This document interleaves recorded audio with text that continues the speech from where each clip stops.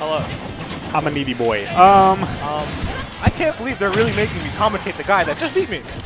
Well, that just means crazy. you have all the time and chance in the world to absolutely crap on the guy. Nah, Rochelle was really good. That was a good I mean, I'd play that set any day.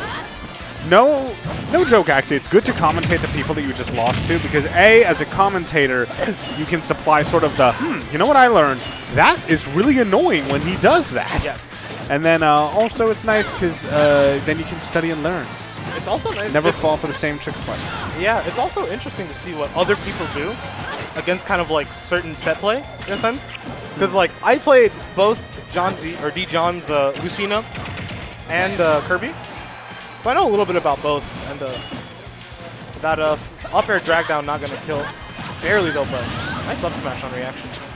Ice is kind of dominant right now. Yeah, and Ice went into losers early and has just been making a tear ever since he got down there. Yeah, no, he lost to Stelter? I think it was. In fact, Stelter, yeah. It was like round 2, and here he is, top 8. Just shows consistency, honestly.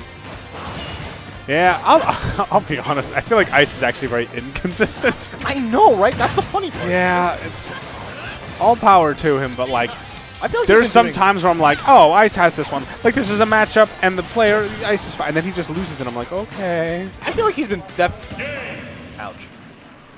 Huh? That hurts. But as I was saying, I definitely feel like Ice has been like on the come up recently in terms of like he took a break from the game, and then he's been back at it, and it's paying. He's up 1-0, and we're gonna go to FD here. Will we get the Kirby? No way. Oh my God! Wait, what? Why? I wonder. Man, it's really hard to co-main people, to co-main characters in a sense. Especially because, like, well, okay, hold on a second. Because on the one hand, Lucina and Kirby are vastly different characters, but Lucina is one of the easiest characters to co-main in the game. Yeah. It is. Look, I'll be honest. That character does not require a lot of deep. You're right. In-depth tech and knowledge. You're right, but it's just kind of like something about the other character. Like if you vibe with the character, and like I assume Djohnmark like vibes with Kirby because like I feel like that's what he. Who doesn't? Kirby's like a vibing guy. Yeah, exactly. New game hype. Kirby was just like here. I'd be vibing with him. In game, though, it's actually really hard to vibe with Kirby because he is not a particularly good character. His playstyle is very weird, very bait and punishing. You kind of a lot of times gotta cheese people. Oh, speaking of. Yeah. Speaking of. We love our cheese. Yes, sir. Here in Westchester, we have that. Got that Prime PT cheese. Oh, we no, got that you gotta be kidding me. Hold on a second. Prime PT and the Prime Kirby. We have that. That was the stinkiest cheese I've seen in a long time. Okay, to be fair, that was some like feet smelling. Okay. To be fair, from the backwater countries of France. To be fair, as like super spicy cheese as that was, and he's going for the stuff. As cheesy as that was, Ice did put himself in that position. No. You gotta be freaking kidding me. He didn't put himself. He kind of put himself, but that was just unfortunate. That's what I was talking about. Ice's consistency. Sometimes you're like watching a game and you're like, Ice is doing great. There's no way he could lose. And then he dies to down air one time. Fun fact.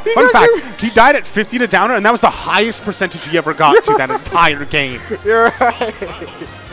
Oh no. Why? Also another thing. Ice is kind of like the type of player that like it can get to him. It can definitely get to him. Also, like, you wouldn't believe it watching that game, but he's a smart guy. He's normally a very adaptive player. I don't know why. He just basically did the equivalent of slamming his head in the refrigerator 3 times in a row. But sometimes, I mean, like, I feel like his mental's gotten better. Like, I feel like he's able to reset his mental quickly if he's just like if he just got dared by Kirby 3 times or just I'll believe you at the end of this set. Yeah, if he gets the game, then like that's the wholesome ending for Ice. But yeah. But I also like the fact that he's switched up his play. Look at the way he's being very patient. Specifically, he's occupying Kirby's blind spots, going for these guns, these back airs in ways that Kirby doesn't have an easy way to answer them. That being said, he gets Arsene at the worst possible time because now he's actually getting comboed, and a lot of Kirby's multi-hits, that drains Arsene even faster. Oh my god, are you dead? And like that's another thing with Arsene though. Recovery! Oh, he I thought he needs was to going to drag him down. Yeah, this is honestly really big for him. Yeah, jump all you want, buddy. Yeah. The fact that Arsene is no longer a factor means that this kid, like, Djohnmark can just play so much more comfortably. Yeah, that was like such a good call. You just saw it there for like 3 or 5 seconds. Ooh, that's barely not going to take it. Okay, the fair ledge. Such a good tool to like catch multiple options, to be honest. Up throw? That was so good. You notice he got the jab into the grab. Yeah. You have to remember that Kirby's, once he gets access to that kill throw, his entire neutral changes. He's going to be looking for it. It becomes so different because like it kills off the every time. Hey. Yo, he opened the fridge right this time? He opened the fridge. He opened the fridge, guys. Ice is literally having none of it with Kirby, man. He does not want to interact. At the same time, I love the spacing from Djohnmark. The way that he's using that crouch and the down tilt specifically to low profile these rising aerials from Ice. But now this is actually a terrifying situation to be in if you're Djohnmark, because you can die. You are off stage now, and there are actually a lot of things that Arsene specifically can do to you. Yeah. But once more, if he manages to, okay, this is so really good. big. Yeah, because as long as he, I was gonna say, as long as he avoids those kill moves from Ice, but Ice throwing out the forward smash, which we hadn't seen until that point. Great stuff from him, and now he has a lead, and this is honestly a pretty decent lead. He's getting close to having Arsene, maybe. He's halfway there. If he gets some like a Rebels guard on like a multi-hit or just any hit. Or another down throw, because the fact he pummels him so much, Like, he's almost there. That was only like 20, like not even 20. That was like 15, like 18%. Yeah, granted, he's probably going to get Arsene one more time. Yeah. See if he can actually do anything with it, though. That's going to be an up throw. I don't think. Yeah, no, I don't think. It kills now, though. I think that up throw would have killed. Look at how far down throw sent him. That's like very close. That's very close. And I get why you could go for the up throw there, but like if you just use another throw, it's not stale. But like at that point, like it doesn't matter. Up throw's gonna kill here, even if it was stale once, regardless. Really?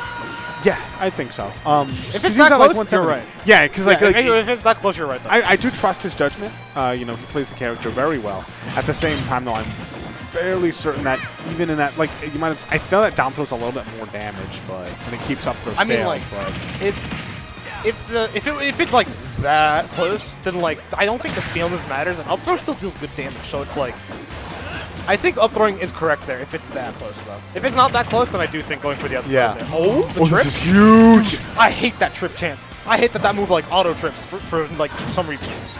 That is annoying. Up B? Dude, up B is like a dumb move on Kirby. Actually, oh no. Oh, this is really big. Once again, if he's able to keep himself alive, this Arsene, it's right at the end there. This there throw means, and now, but he is trapped in the corner. Back air is so scary. I don't think back air will hit the crouch on Kirby though. If it's very low, it will. Yeah. But yeah, it's a predictable timing, and Djohnmark can shield if he thinks he's really worried about that. Ooh, the edge guard, the deep edge guard. Invincibility! No tech! Oh, and Djohn's gonna take it off of a mistech. Damn. That fair though was very like that fair was so good there because it was